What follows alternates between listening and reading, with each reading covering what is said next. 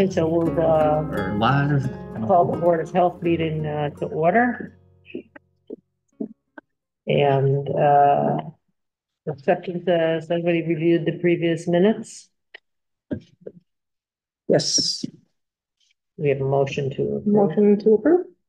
All in favor? Favor. Good, okay. Choose chairperson. Oh, yes, we have to do that just sort of officially, I guess, this round. Anybody running for the position? Not me. No, I can't. No. Somebody want to nominate someone? Is that how we do this? Yeah, just, I think you can leave it the same, but again, it's up to the three of you if you want to reshuffle the deck. I know, again, the select board, you guys did a couple of weeks ago, you reshuffled the deck. I'm fine to leave it the same, but if there's anybody who would. I am fine to leave it the same. How do you then feel? it's good. It's good, whatever. Okay. So do we have to officially? So I'd like to make a motion that Dr. Mosler is the chairperson for the next year's term. All those in favor? Aye, okay. Which you ran this year? I'm sorry? Did you get re-signed in at the town clerk's No. office? You need to do that. Okay, I'll do that tomorrow. Okay, we have here update from Jane on liaison to select board. You're it. I'm it. Good. Okay. I am your liaison. Okay. It was difficult. And there's a slight interesting piece of that. I am the committee liaison, but in town hall, you have David as your liaison because he's got the whole clump of town hall as his domain. Now, does Molly also share in that, or did I? Molly shares in the financial end of that. Okay. So So like the climate change, park and recs, conservation, Board of Health. So what does that mean? Nothing. Okay. So would I, as a One of us. Got it. Thank you. Okay.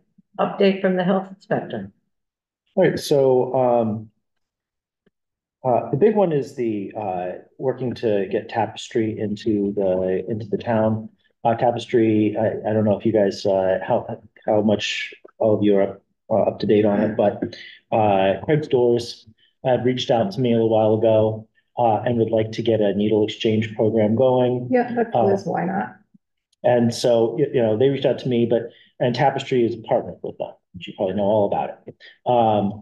But they have to get that approved. The Board of Health has to basically welcome them in. Yeah. And so let me just pass out these. They sent this to us as Tapestry did, as kind of like an intro. Here's what we'd like to do. Yep. Board of Health. I got a copy of it there. Yeah, she would come and present, and then we'd take a vote. So in addition to needle exchange, there's other services that they provide that are life safety, basic medical, that type of stuff. And so what I wanted to have for this meeting was have had a meeting with people in town, because this would be funded by the opioid. What's the full opioid? Relief funds, I believe. Yeah. And so and the town does have those funds. However, there is other legitimate uses of those funds, and there are some people that have requested to use them. And so what I had wanted to do was get everybody together that would need to basically plan on how it's going to be used and what health needs of it, and so on and so forth. But unfortunately, though I did reach out a few times about it, that meeting was not able to be scheduled since the last Board of Health meeting. And so I wish I had more of an update for it, but basically all I can say is that meeting is still pending. Once that meeting happens, then I'll be able to say that we can fund Tapestry to do the work that they need to do. But you can't vote on it right now unless we know we can do it. And so by passing this out, I would have emailed it earlier if I knew the meeting was done. But by passing it out, you'll fully know what it is they want to do in town And hopefully by the next meeting, we will have that other meeting concluded, and you'll have a full idea of how it all would work. I'm wondering if this needs to go to the select board, since they are actually the ones who oversee the opioid fund. That's part of what I would want to have that meeting about, like how the funds would, how they would go about. The select board is next meeting on the 26th. Okay. So where we get on the agenda just to talk about it, if nothing else. Yep. Do you know how much they're looking for? I need to know what is available. They said that they can possibly fill in some gaps, but I kind of need to know what we're working with first. Well, so I know that other people, one of the options for using opioid money is for housing. Yeah. And the town is really looking hard to figure out how to get some For what? housing. Oh, okay. Another use would be police have Mhm. uses for it. Police, So, fire. yep. So But only in relation, there's sometimes we're not using it related to opioid Mhm. issues. The select board, at least this part of the select board, and I can only speak for myself, feels really strongly it needs to be used for what it was designated for. Mhm. this one I think would be very close to that use. Liz Wynot is wonderful. She runs a great program. Amherst integrated a mobile program with Tapestry and kind of the wrap-up services back in like 2019. Okay. Their board voted on it. Before the meeting, I think it would be useful if you got some sense of what they're looking for a month, Yeah. because that will always be the You question. gotta have a ballpark. Yeah. Okay. So as for other things, still just like the last one, education focus, I've got a bunch of stuff, like for example, I've already talked about it. It's a lot of work. I have to memorize like a book like that thick. So you know, it's a lot. So I am focusing on that. We have an intern starting on the 12th of next month, who's going to, I've already mentioned this at previous, but it's coming up soon. And they're going to be doing a risk assessment for all of our restaurants and food establishments in Hadley, which will be able to help us focus on the ones that need more attention and not on the ones that are low risk. Country in the Country is coming up next week. We're up to date on everything. I don't see there be any issues. Asparagus went really well. We didn't have, any, obviously little things here and there, but nothing major. No vendors, were asked to cease or anything like that. So I think and it went smoother last year in the application process because they already knew, we know you want this, this, and this. So I think most of them said that. So yeah, overall, it went fairly well for me, as far as the inspections go. And then, lastly, the collaborative, I mentioned that they had done inspections the beginning part of the year. Next week, I'm going to be sitting down with them and trying to get a plan for the second half of the year for what inspections they need to do, what support we need. And once that meeting is done, then I can report at the next Board of Health meeting on what services they're going to help us with. So that's the last part of my update. That's awesome. Thank you so much, Ben. Thank you. Just because Dr. Mosler had to take a call. Number 5 on the agenda is the update from our assistant, Peter. Yeah, so just to piggyback on a couple of things that Ben mentioned, the Asparagus Festival. This year we had 23 food vendors. And again, as Ben mentioned, they were all permitted. Ben was there early Saturday morning to do the inspections. Fire was there, so on and so forth. And they were all pretty much, as Ben mentioned, pretty much in compliance. But it was like a wave of applications. But some of the folks were repeat offenders, if you will. They participated last year, the year before, and not all of them were food trucks. Some of them are, just a table with a tent kind of thing, like Estalon, they literally walk across the street kind of thing. So it went well. Country in the Country, again, that's coming up, as Ben mentioned, next Saturday. We have two food trucks that are permitted. The third one is still being reviewed or getting their paperwork in. And I checked earlier today, last year, there were only 3. Yeah. So I'm sorry, I missed that. there were only 3 last year as Okay. well. So, Not as big as asparagus. Right. and so it should be much quieter, if you will, in terms of the food inspections and fire getting involved in inspecting propane tanks and whatnot. Yeah. Whether or not the music's gonna be toned down, again, that's not Board of Health. Yeah. So beyond that, things are, I think are running fairly smoothly. We're kind of at a lull right now. There is some activity with regards to, again, perk tests and Title V and those kinds of things. People are now on move now that the school year is ending. Anybody that's going to move when they have children, now's the time they're going to be doing it. So they're getting their standalone systems inspected and so on and so forth. So we've had a few people come in with their inspection documentation and their check and so on and so forth. So that's picking up a little bit, but it's not real crazy at this point. So it's all running fairly smoothly. With regards to permit revenue, we were asked, Ben and I were asked probably about 5 or 6 months ago by our town administrator for a forecast in terms of what we thought our revenue was going to be for this fiscal year. She was in the process of working with the select board at the time and the finance committee trying to put, the budget for fiscal 25 together. And so we had projected a number around $67,000 and we're coming in excess of 70,000 and we still have, whatever, 2 or 3 weeks to go. So activity in Hadley is actually picking up, which is good. As you may recall, last year we incrementally changed some of the fees upward. We're not gouging anybody yet, at least from our viewpoint. We haven't gotten that feedback. So I think financially we're doing okay. We're kind of holding our own. And again, so we've contributed a little bit more to the treasury than we did last year. So on that, I mean, it's again, summertime is not a lot going on again, except, a couple events where again, there will be food trucks. And again, there's uptick right now in, again, perk tests and Title V inspections. Beyond that, it's kind of business as usual.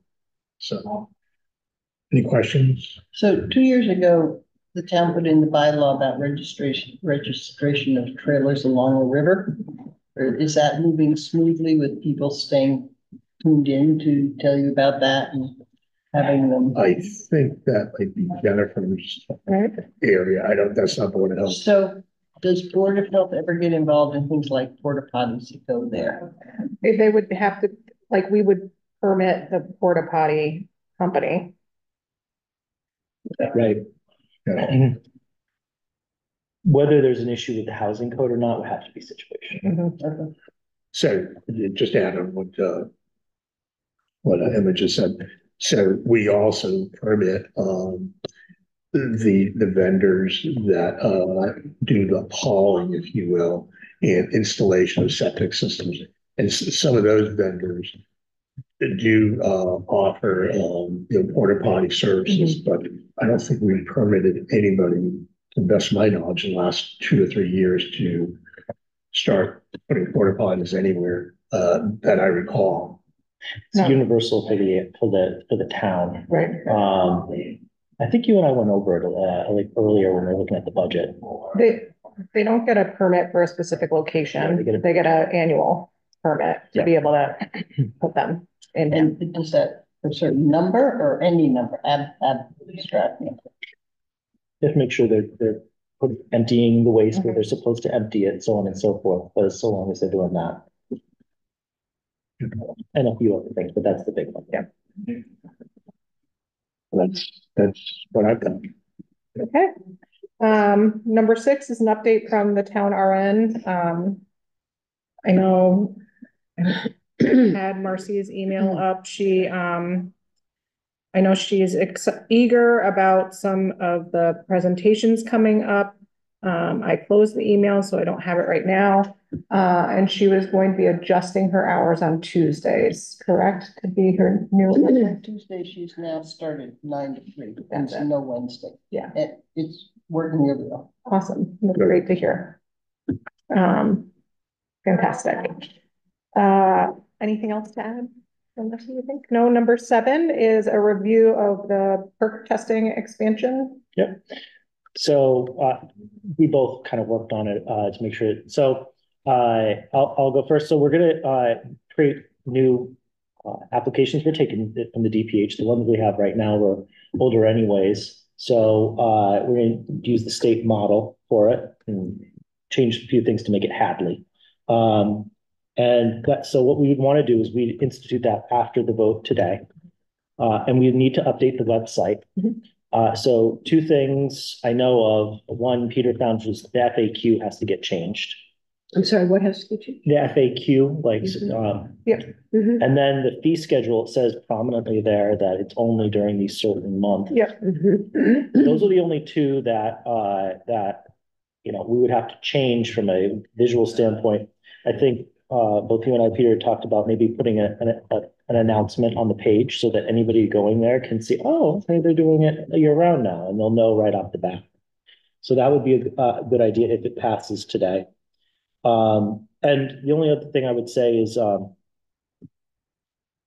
effective date. So once it's voted on here, whether if it's passed, then we want a little bit of time to get that changed, all of it changed out, before it's effective. It shouldn't be too long, but that's another thing I'd say. So Jane, just let you know, the way the rule is right now, you can get a perk test done in Hadley in March, April, May. And that's it. Presumably because of ice or whatever, again, climate change, there is no ice. So again, so what we've been talking about is, let's just go year round, and again, why stop people from building their homes and whatever. So that's what we're talking about is, kind of upgrade ourselves to be all year round versus, confined to 3 months in the So spring. if you found a time when the ground was indeed frozen, how would you deal with that? So the code covers that. Basically, you have to go below the frost layer. Okay. And if you can't, if there's some reason that it's restricted, then you wouldn't be able to do it. But In general, you do it. in general, you could do it. Okay. They do it in the winter time all around here. Yeah. So, Yep. and we know what to look for what high water table leaves a mark and marks, and we can see it usually. So Dragon proposed it, and I don't see any reason. The code is written for it. So I don't see any reason why we wouldn't do it. That's my thoughts on it. At least the board can decide as they want. We should make a motion. I mean, is there a discussion that, people want to have? I think at Ben's point, again, what we want to do is year round, and then secondly, an effective date. An effective date. So July 1 or immediately, whatever. But again, if there are people out there that are trying to build, Yeah. again, we don't want to. The town really doesn't want to stand in their way. What is the current, just for clarity, is the specific dates in the current bylaw? It's March, April, May. Okay, ending like May 31st, right? Right. Yeah. So I would like to propose this going live. It's already June 13th. Does July 1st feel like enough lead time for the people doing the work with the page? Absolutely. I think Okay, so. all right. So I'd like to make a motion to accept the updated health code for perk tests in Hadley effective July 1st of this year, Year round. year round. All those in favor? Good. Thank you. So adversarial, this meeting. Do you want me to keep going for the next? Okay. Number 8, Board of Health website edition of the MA link for the Health at Home. Yeah, so I put that in.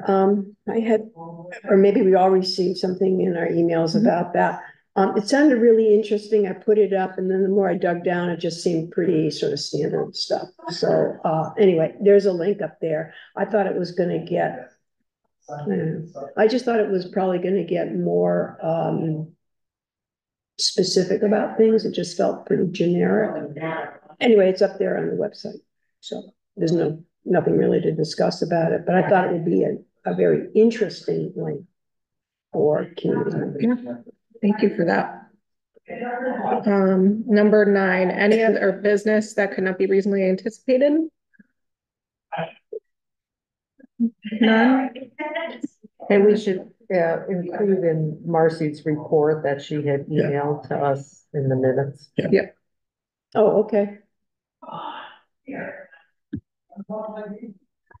So I think that's a wrap. Motion to adjourn? Okay.